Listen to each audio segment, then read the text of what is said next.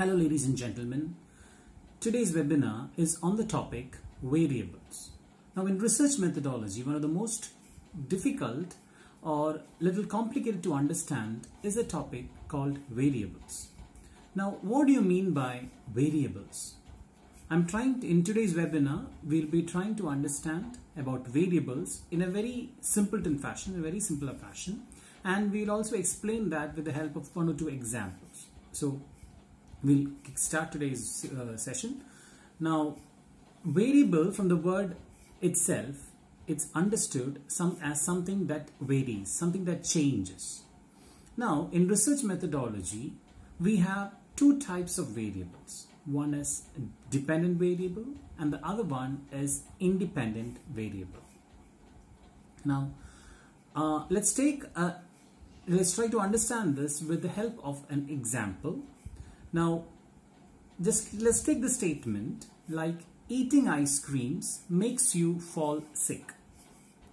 So the statement that I'm making is, whenever you eat an ice cream, you fall sick, or eating ice creams makes you fall sick.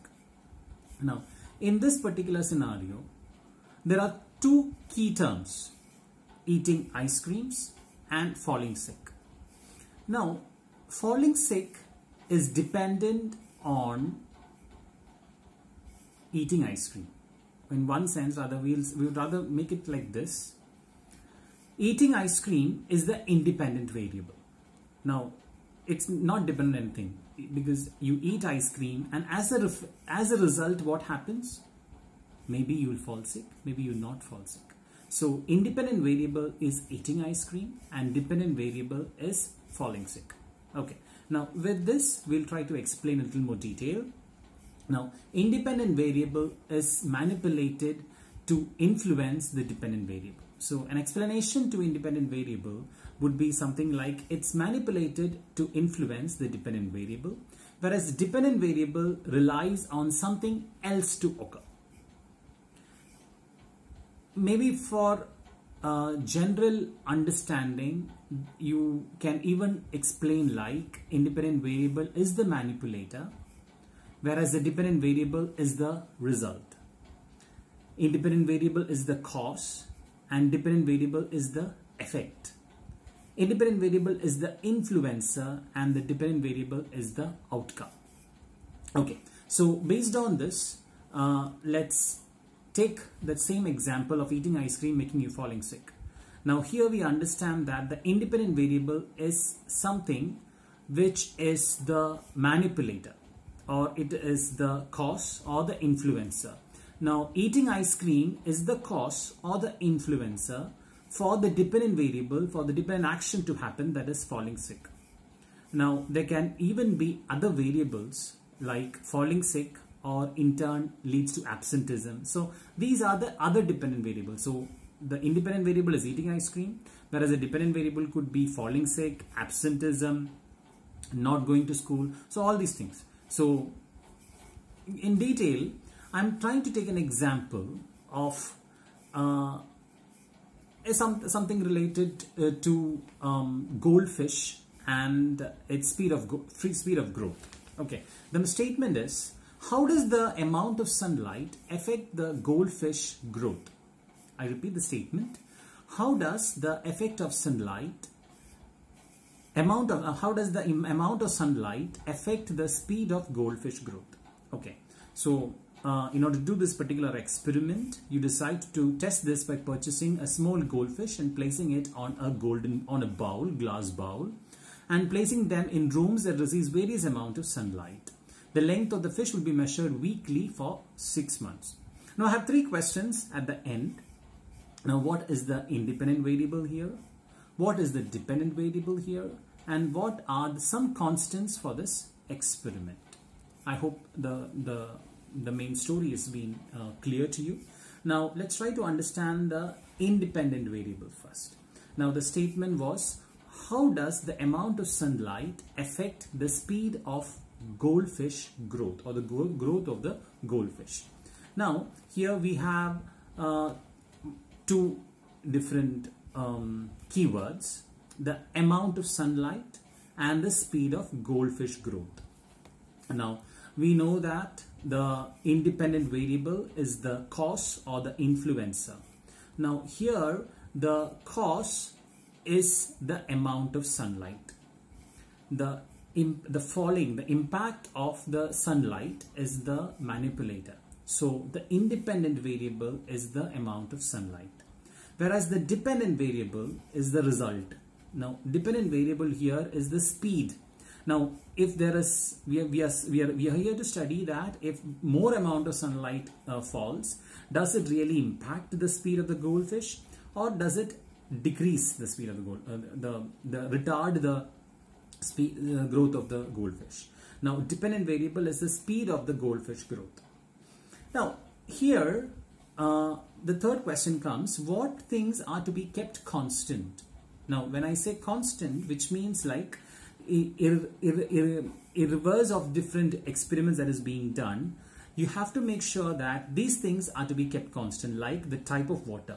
Now if you change the pH of the water, if you change the type of water from the seawater to fresh water or to crystallized water, distilled water, maybe it might impact the growth. So we should make sure that the type of water is kept constant, and the size of the ball. Maybe when the fish is allowed to move across a little bit more, maybe that might impact on the growth. So you should keep the size of the bowl constant, and you should not, the type of food also should be kept constant, as well as the amount of food given also should be kept constant, because the type of the food and the amount of the food can result in the growth or the speedy growth of the goldfish. So we come to the answer like this, like the questions where what is the independent variable, then the answer is that amount of sunlight is the independent variable, the amount of sunlight that is falling on the goldfish.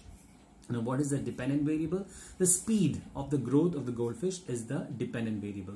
And what are the constants? The type of water, the size of the bowl, the type of food, and the amount of food are the constants. Okay, I hope it's clear now. Now I'll have one more example so that you'll understand the concept of variables a little more clearly. Now the question here is, or the statement is, does the type of shoes affect the speed of the athlete? You have an athlete, and athletes use three different types of shoes. Now the first one is the high lace boots, or the boots. The second one is the Nike sports shoe with spikes. And the last one is the third shoes is actually a slipper, is a Nike slipper. Now the question is, does the type of shoe affect the speed of the athlete? Here we have to understand as in the previous example, what is the dependent variable, independent variable, and the constants. Now here again, when you read the statement, try to understand what is the manipulator or the cause or the influencer. Here the type of shoes is the influencer. So type of shoes is the independent variable. Now you have three types of shoes. That is the high lace boots. The second shoes is the Nike sports shoe, and the third one is the slipper. Now dependent variable is the time taken. This is the effect. What happens? This is to be measured.